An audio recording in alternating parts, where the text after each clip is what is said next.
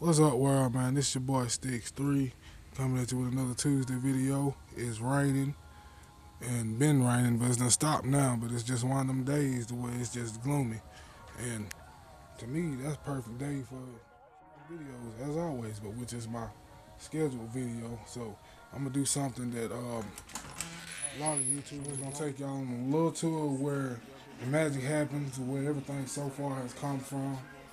I'm only going to show y'all a few places. I'm not going to show y'all the old set, none of that, because it's not really.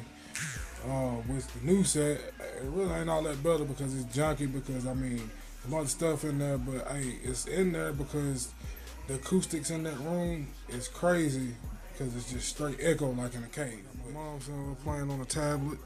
She's in the Evil Teddy video. She started. If y'all want to see it, please go and watch that video. It's Evil Teddy. It's either you can check the Evil Teddy video or the Rob Dyke. So you want to be a YouTuber video, Evil Teddy, and yeah, she did some good acting on that. But yeah, that's where thoughts happen at. I'm sitting there. Don't have long on main camera time, so we're just gonna take it to the Styx corner, the Styx room, the Styx studio, whatever you want to call it.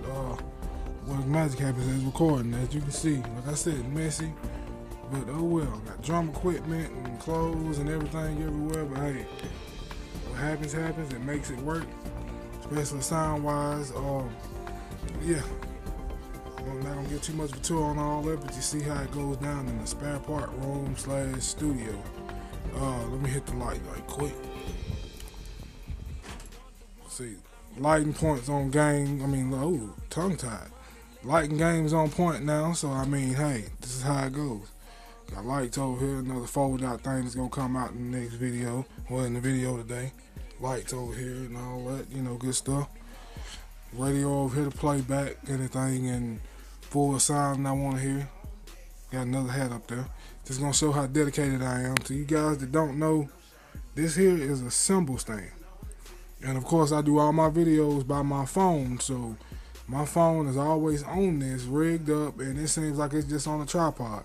So, I mean, yeah, subscribe, do all that, help support the boy, because, I mean, I'm working hard to do it. It's hard work.